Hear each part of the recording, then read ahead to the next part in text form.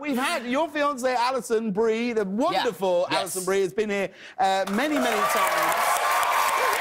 We love her down here. Have you both decided what I will be singing at your wedding? Yes. Mambo number 5, of course. Really? Yeah. That's my wedding song. Is it? Dude, come on. Oh, no. What is a typical night in for the Franco Brie household? It's thrilling, let me tell you. It's usually the two of us with our 17-pound cats in bed, watching either a documentary or the Best Exotic Marigold Hotel Part 2. Well, you actually put a video up of that both. Sounds amazing. Have a look at this. Have a look. Great. Late night when you need my love, call me on my cell phone. Late night when you need my love, I know when that hotline bling.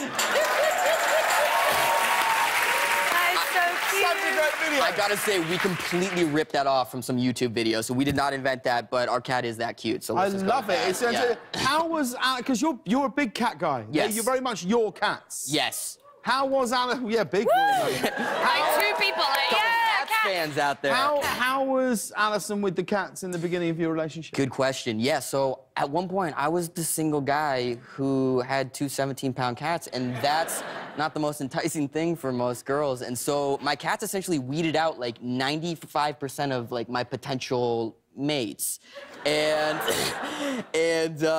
ultimately, I met Alison, and Is she a cat lady? she is, thank God. And She met you and you're like the old cat man. totally. She was your... It was That's beautiful, so yeah. And so, at first, you know, we were living in separate places, but I was staying at her house most nights, and my cats were feeling neglected, and every time I would come home, they'd be really upset with me. So I remember at one point, I went up to her and I was like, I know we're not officially living together, but can I move my cats into your place?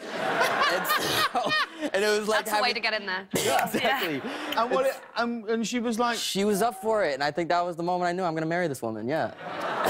Match made in cat heaven. There you go. When I knew I'd found the perfect cat sitter, Yeah. I knew I'd found my wife. We're joking, but it's absolutely true. Yeah. How would you fit cats on an overnight date? Deal breaker for you? 100% bring them. Yeah. Really? Bring the cats, really? Yeah. What would you do if a guy turned up on a date with 7 cats? I would kick them out and keep the cats. Really.